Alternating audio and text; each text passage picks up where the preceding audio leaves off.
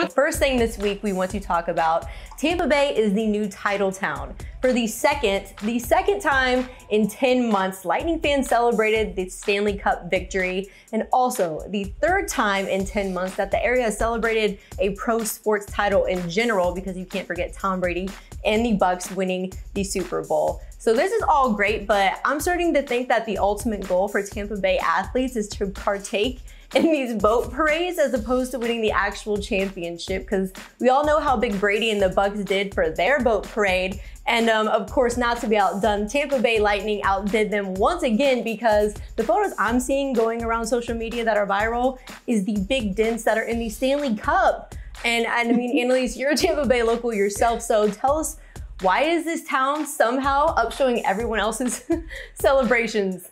What is this? Oh man, Mackenzie. I can confirm that the people of Tampa seem to get more excited about the celebration than they do the actual game.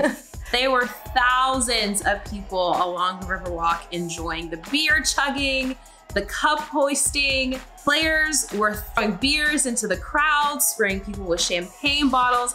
It was quite the time in the Bay, and honestly, at this point, it's just standard from here on out. Honestly, I can't hate for that, because I know I'd be doing the same thing if it were my teams. But moving on to thing number 2. So this week, Major League Baseball hosted their annual home run derby at Coors Field. And yeah, of course, the ball did what everyone thought it was gonna do. It was gonna fly out of the park.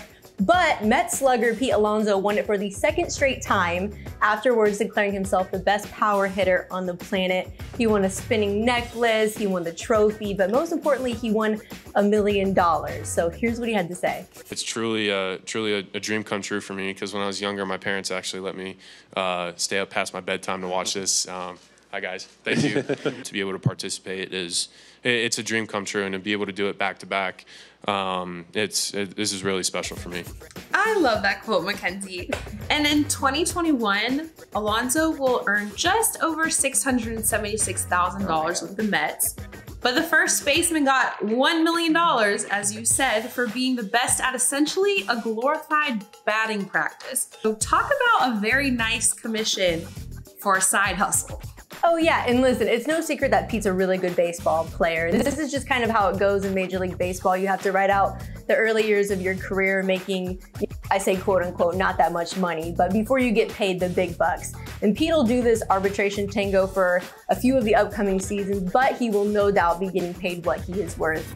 But finally, moving on to thing number 3, what is going on with USA basketball? So Team USA basketball is obviously up to a rough start with the exhibition games, having lost both now to Nigeria and Australia. And now, thank goodness, they've rebounded and managed to topple Argentina following those 2 losses. But there's certainly room for concern, and I understand that there's such a short turnaround for building team chemistry and then ultimately executing it. But a lot of their troubles definitely in these past few games have just come down to playing defense. What's cracking me up about this entire situation is that videos from the 2008 USA team are resurfacing on social media this week of them all at a gas station, downing Wendy's before traveling. I'm talking burgers, fries, Frosties, all the fast food that I wouldn't think to eat before competing at the Olympics. Yeah. And then they went undefeated, taking home gold that year in 2008.